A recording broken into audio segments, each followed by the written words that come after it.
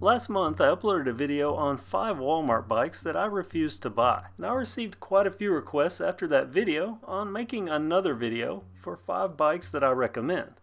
Well, I don't recommend bikes, I can only share my opinions and my experiences with what I have. And that's what this video is about, the 5 best Walmart bikes that I've purchased thus far. Though I do know a bit about Walmart's bike offerings, so I can say that as of early 2019, looking at their lineup, that I still think that these are the best. Let's dig in, but before we do, let me note that these are all bikes sold by Walmart, whether that be in-store or on Walmart.com. I don't count bikes by marketplace sellers. Also, I'm going to be ranking these from 5 to 1, with 1 being the best. So let's kick off at number 5 with the Hyper Carbon X, an actual carbon fiber mountain bike sold at Walmart. In its factory form, there's a lot standard about the Carbon X, meaning that it has some $200 Walmart bike components. There's this standard cheap fork, and they're dual disc brakes, but they're JAK super brakes. And there are also trigger shifters, but then there's some somewhat brand name components. You get a Tourney rear derailleur, then there's this Snafu saddle, and also a Neko stem, and there's also a Neko bottom bracket. Doesn't sound all that impressive, right? Well, it actually is, because this bike has one claim to fame, and that's its carbon fiber frame. That frame is actual carbon fiber, and it's very light and apparently somewhat durable, because this was my most ridden bike all of last year. And considering the price, I only paid $399. Now it has went up just a bit, but I think this is probably where it hits the mark for me, because I bought this bike for that frame and with the intention of upgrading it, and that's how Project X, as it's became known, was born. And I think it went well. It actually exceeded my expectations, and that's for a Walmart bike, so that's a big deal. Though it's not number 1, it's number 5 for a reason, and that's because of the cost involved in the overall project. Coming in at number 4 is the Huffy Cranbrook, though this is really any of the similar Walmart cruiser style bikes. It's because all the cruisers have classic good looks and a variety of colors and styles, but it's the bare bones simplicity and lots of steel, at least by modern standards, that make them the tanks of the big box world and get them a spot on this list. For me, it was a red one that ticked all the boxes, and this is a project bike that I just haven't gotten to yet. And aside from the simplicity that makes them reliable, they're also cheap at under $100, and regularly there's usually a style that's going to be on sale for $79 to $89, like this one. Looks like today's sale is an $89 silver model, and this silver looks even more vintage. There are even comparably priced cruisers for people that can't do single speed, because maybe you have hills you need to pedal up. How about a Margaritaville cruiser with 7 speeds for getting up inclines? So basically the same simplicity, but with a few more gears and still under $100. Or maybe the Parrot head life isn't your thing. Don't worry, there's the Kent Bayside. Same pricing, same 7 speeds, same classic cruiser styling. And a cruiser may get even cheaper. I was looking around my local Walmart and I found a black and red Kent Bayside. Still has the 7 speeds, but this one was on clearance for $59. Definitely worth a spot on the list. Number 3 is the Mongoose XR Pro.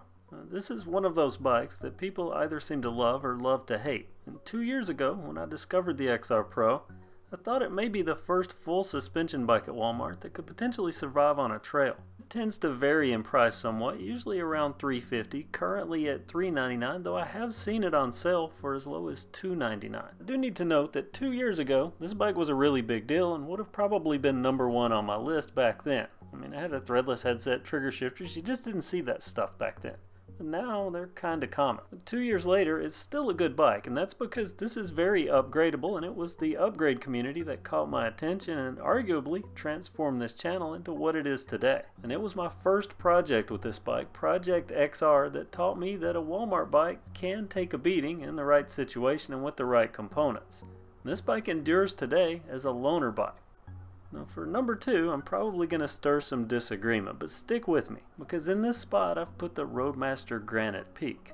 Yeah, the Roadmaster Granite Peak. There's no standout feature on the Granite Peak, and aside from a cruiser, it's about as non-flashy as you're going to get. But it's the market this appeals to, and how it perfectly matches the needs of said market that earns it such a high spot on my list. This bike is always under $100, and frequently $79 or below. And if you get a good one and it's assembled properly, it can be a great water tester bike or a great gift bike to get someone back into cycling.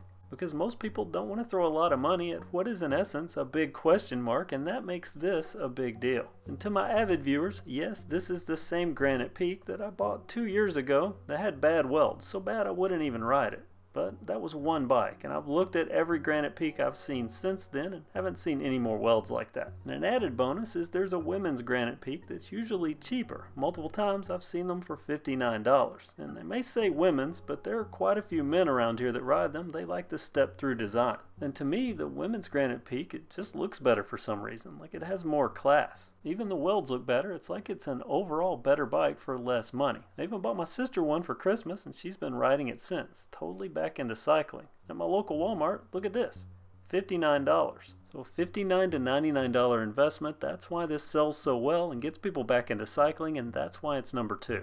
Before I get to number 1, I want to throw in a few would-have bikes. These are bikes that would have been on this list, but aren't for various reasons. Like the Schwinn Cutback. It was only $99, and it had a 1x drivetrain, a threadless headset, a tourney rear derailleur, even cheap trigger shifters.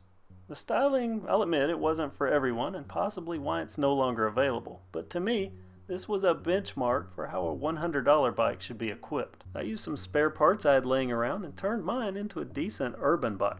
Walmart, you should bring back the Cutback. There was also, once upon a time, the Redline Xander, sized frames and all. Yeah, sized frames from Walmart. And this was a product that was too good to be true, but actually existed. And from what I understand, it was Excel North America that made these. They're the owners of Diamondback and Raleigh and a few others. And they made a special run of bikes for Walmart using overstock Diamondback Overdrive ST parts.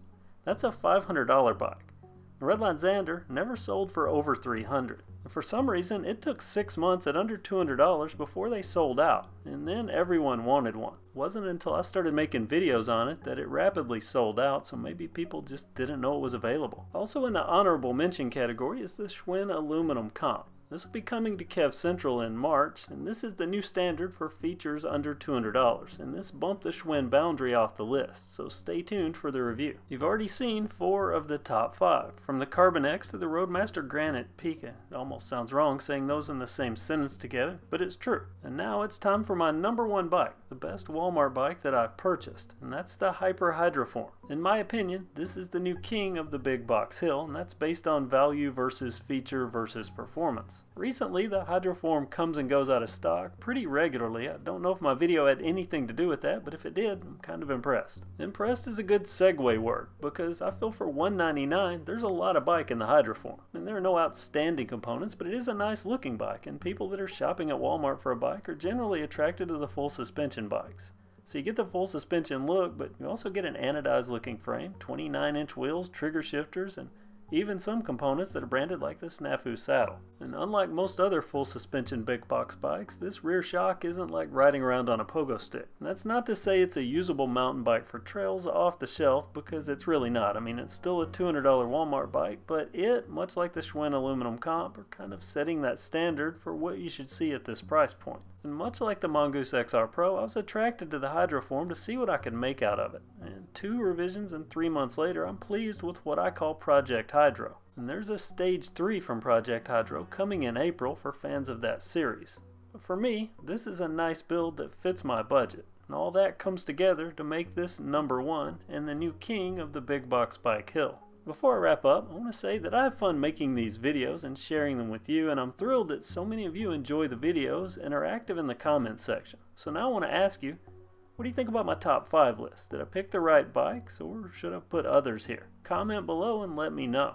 I also want to take a moment to give a random shout out to one of my Patreon patrons. I appreciate all my patrons. Your extra support helps me make this channel even better, so thank you. But today the special shout out goes to Spectrum. Thanks so much for your support and helping this channel grow. And Spectrum, you should also have your KevCentral sticker by now. I hope you're enjoying it. So thanks again.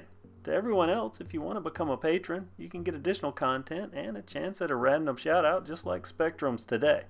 Click the link in the description for more. And to everyone, I want to say thank you for watching my videos and have a great day.